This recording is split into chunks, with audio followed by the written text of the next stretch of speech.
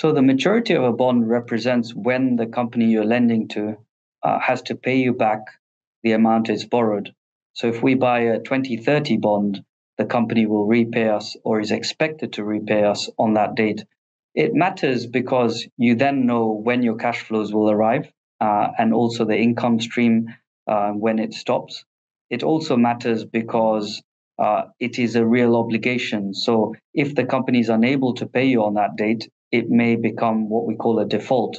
And so it is an area that we will be always looking at in terms of companies that may have to refinance their debt in markets. We would be looking at that date to make sure that they're in a good position to repay their borrowings.